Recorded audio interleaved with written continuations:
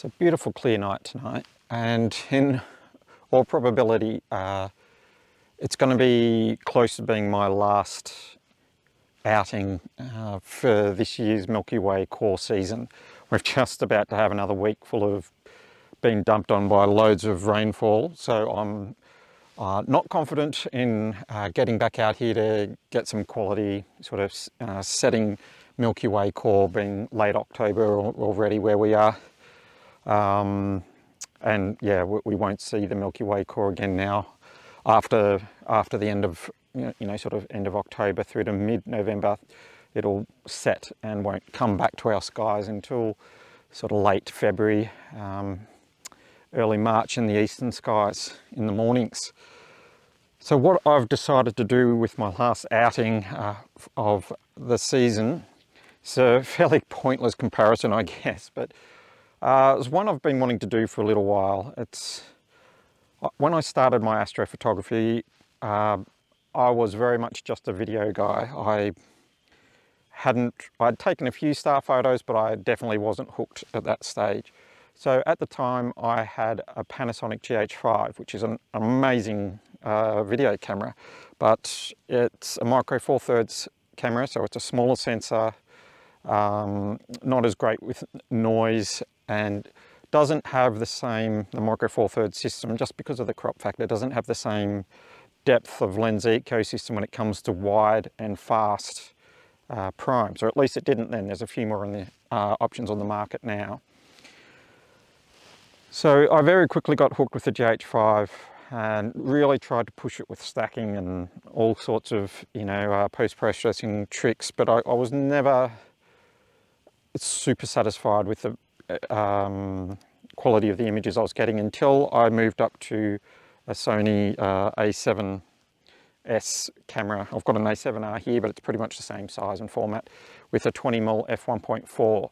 Now, it was that 20mm f1.4 that is essentially the equivalent of a 10mm 0.7 lens on micro four thirds. It just doesn't physically exist.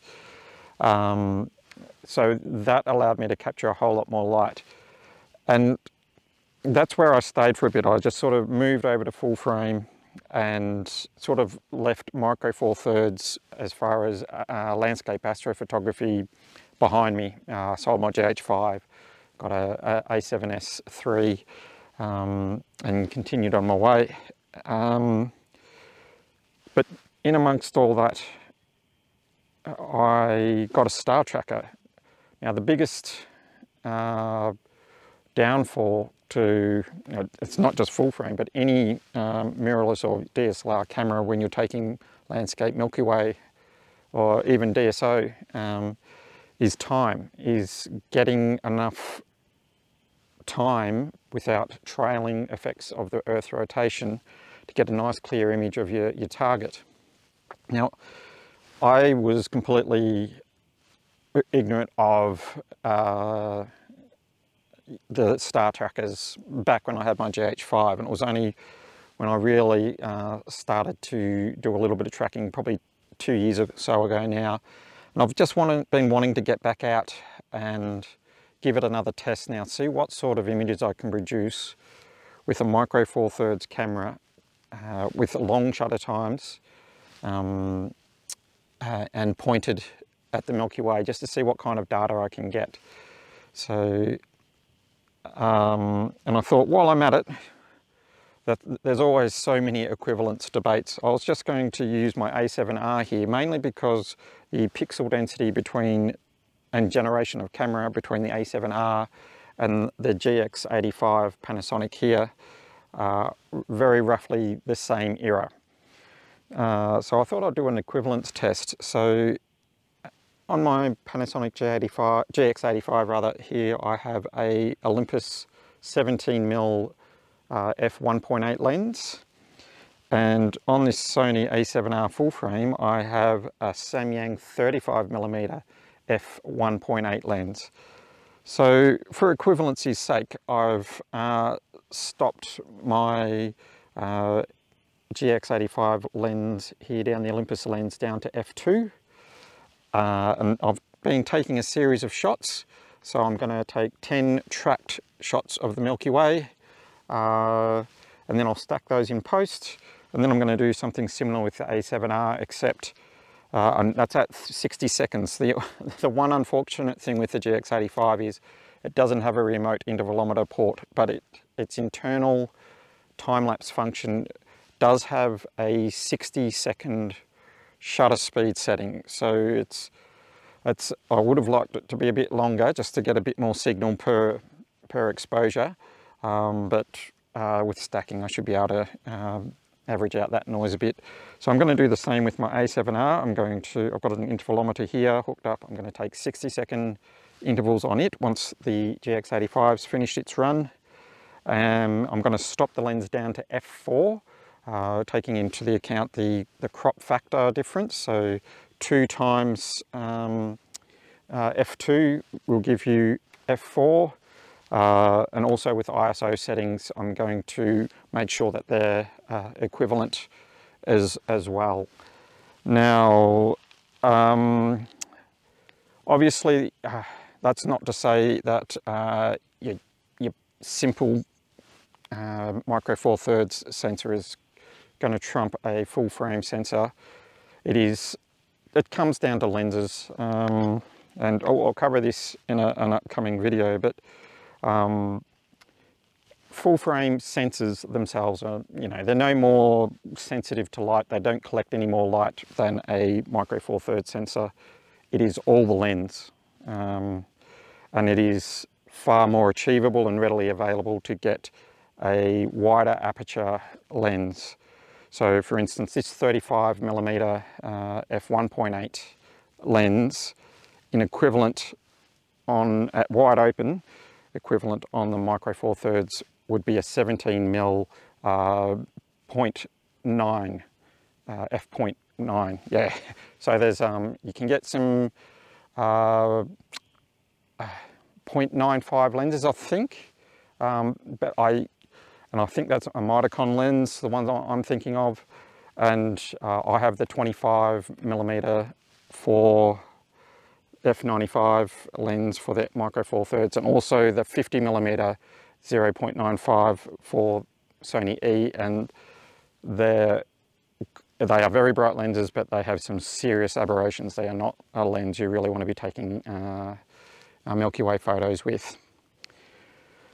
So anyway, the Milky Way is starting to dip pretty quick, so and having to do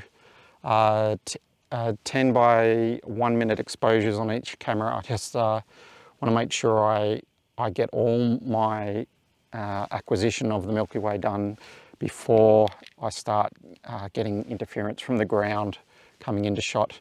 And what I'll do is, after I've taken all these shots, I'll position myself with a good foreground composition. I'm not sure if you can see it here, but there's a valley sweeping down, sort of one rock on top of the other, with a beautiful big tree, and then a hill over the back there. So what I'll do there is I'll probably do some more photography back up there. Just because I don't have an intervalometer, I'll probably do something like 31 minute exposures across the valley and do an equivalence one there as well. Anyway, time's getting on. I've got to get on and get these captures done.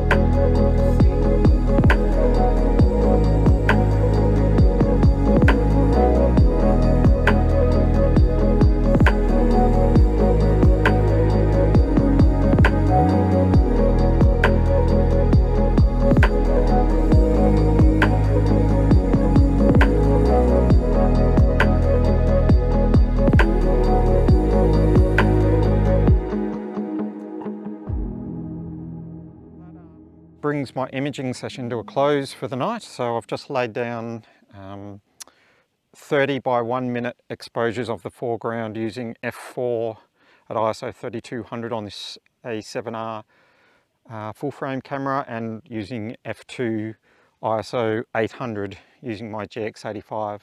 And I'll stack those together, average out the noise, hopefully end up with a much cleaner foreground image, and then I'll combine the track sky images stacked up and then the foreground images stacked up, and we'll see what we can get out of post-processing. It's just interesting, I just realized before while waiting for these images to take place, this is exactly the same spot I saw off the Milky Way Core season from last season as well. So I didn't even, completely unintentional, but interesting nonetheless. Anyway, the Milky Way's gone to bed well and truly, so I think it's about time I did too. We'll get these photos back onto the computer at home and see what we can pull together in post-processing.